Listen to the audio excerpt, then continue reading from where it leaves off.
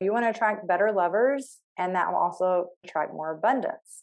SEX, sacred energy exchange. A lot of times when we're with someone or have a new lover, they're wearing a mask. Women do this too.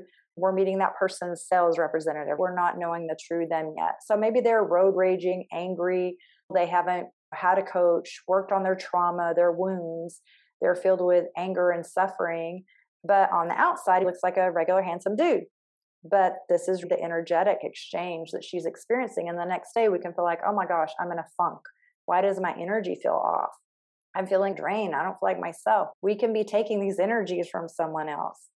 Just be careful here. You're creating these energetic connections with someone else. Actually, my clients too, in removing toxic soul ties from past lovers. I had a client that she was stuck in a $10 million contract with the ex-lover because they had to practice together. And after I did the cord removal from her, the company brought them in for a meeting. They're like, we're releasing you from this contract. We decided to close this location. And they gave her an opportunity. They were like, and you're free to work at any of the other offices, because she was going to be stuck having to be in a 10-year practice partnership with this person. A week after we did the cord removal, everything dissolved. I can't put on a body condom and protect myself from someone's bad vibes.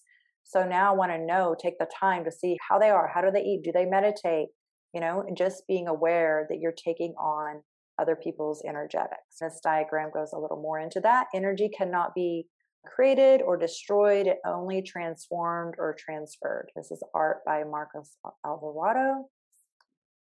Here you see the energy around them. Their aura is blue. This other one is red. They come together, and then when they leave, their energy is red. It's just switched. If you're familiar with transmutation, if you've ever read the book by Napoleon Hill, Think and Grow Rich, the individuals of greatest achievement tend to be those who have highly developed natures, who have learned the art of transmutation.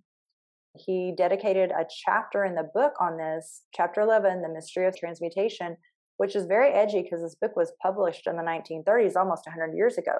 So he couldn't go into the full dynamics of it, but he did bring it into the topic because this is something that he saw the most successful people did. You can have healing with someone who's self-aware and aligned. There's no way to bring people together than with pleasure and intimacy. It's beautiful to have someone who understands and is tapped into their energetic centers and their energy. It's this beautiful dance, and you can have these prolonged states of bliss that are so healing and transformative. It's deeply healing. It changed my life in the best ways.